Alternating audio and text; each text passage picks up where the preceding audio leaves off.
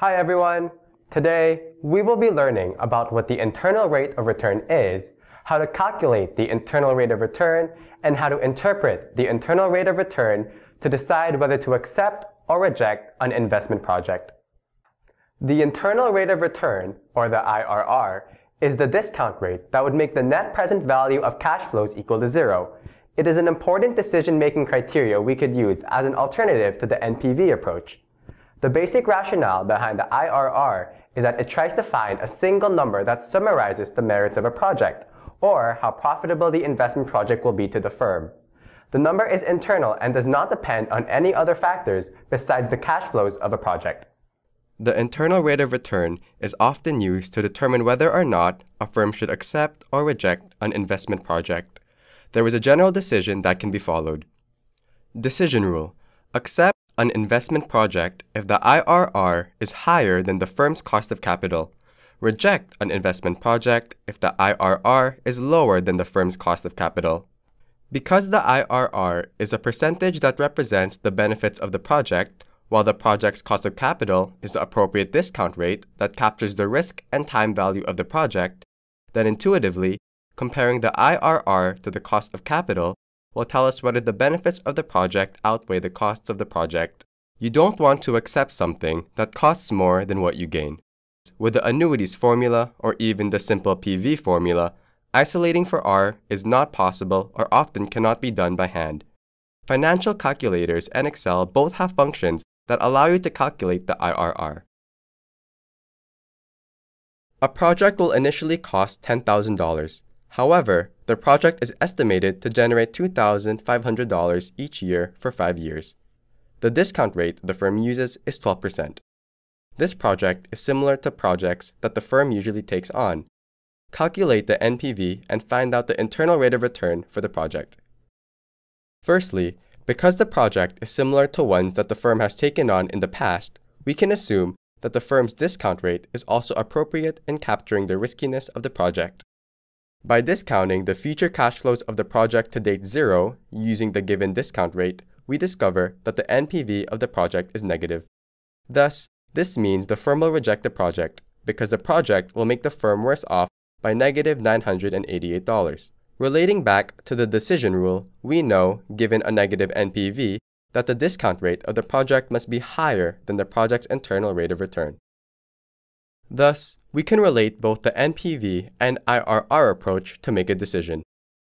NPV equals 0 is where R equals IRR. NPV is greater than 0 where R is less than IRR, and NPV is less than 0 where R is greater than IRR. Using the trial and error approach, we find the IRR of the above investment project, where NPV is equal to 0, is 7.93%. As the discount rate is 12%, we know that, with a higher discount rate, the NPV will be negative, and thus we will reject the project. Using both the NPV and IRR approach, as well as other methods to evaluate a project, is very common. Some firms choose to rely on the internal rate of return for a few reasons. Advantages of internal rate of return. It is easy for investors to understand. We talk about our cost of capital in percentage terms, so it makes sense to use the same method to express our return. When we only have a limited amount of money to spend, it is more helpful to know how we can maximize our percent return, that is, our return for each dollar we spend, rather than an absolute dollar value such as NPV.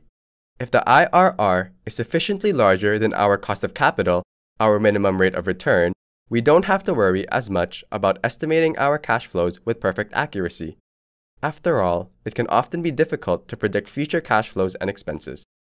IRR generally leads us to make the same investment decision as the NPV rule, as long as the NPV of a project declines smoothly as the discount rate increases. For this to hold, cash flows must be somewhat uniform, meaning that they are spread over the life of the project and are not too front or backloaded. However, there are some disadvantages to using IRR to make investment decisions. Disadvantages of internal rate of return. First, unlike NPV, which assumes that cash flows you receive during the project can be reinvested at the company's cost of capital, IRR assumes that these cash flows can be reinvested at the IRR. However, If the IRR is too high, this may not be realistic. We may not be able to find another investment that can yield such a high return. This issue is sometimes described as the aggressive reinvestment rate assumption. If this assumption does not hold, then our actual return will be lower than the IRR.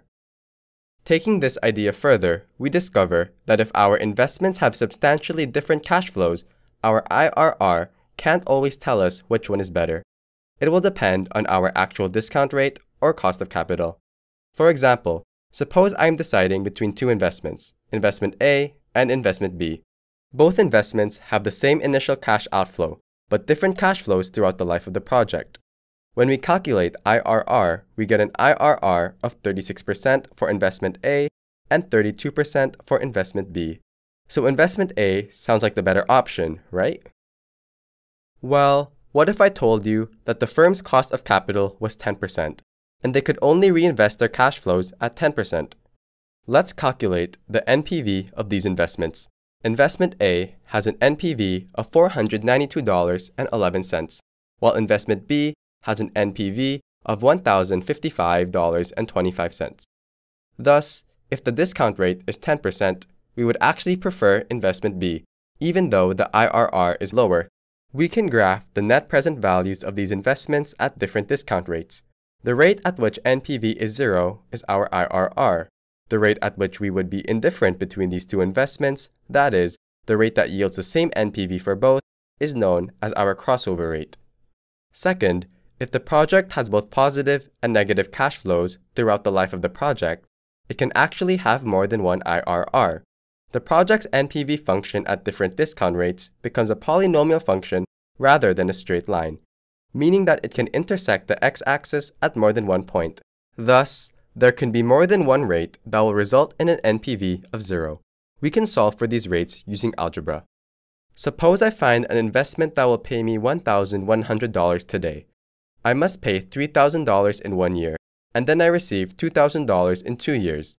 We can solve for the rate that will set our net present value equal to 0 by taking $1,100 minus $3,000 over 1 plus IRR plus 2,000 over 1 plus IRR squared, which is 0. However, this equation actually has two solutions at both IRR equals 16% and IRR equals 57%. Thus, we should look to the NPV of this investment instead to determine whether it is a worthwhile opportunity or not.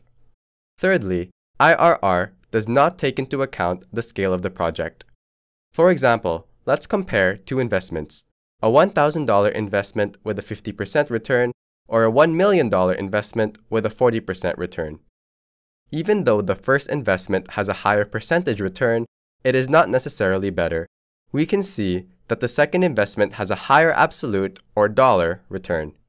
If we can choose only one of these two projects, that is, if they are mutually exclusive, then we would choose the $1 million investment, which maximizes our return in dollars.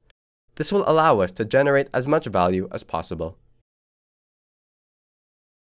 Thus, to conclude, IRR is an approach that many firms use in capital budgeting and investment project decisions. Generally, we can follow the decision rule to determine whether or not an investment project should be accepted or rejected. If the cost of capital is lower than the internal rate of return, we will accept the project. If vice versa, we reject the project. This approach can be combined with other approaches to determine the best investment projects to take on. Hope this video helps you understand IRR a little better and how it can be used. Until next time.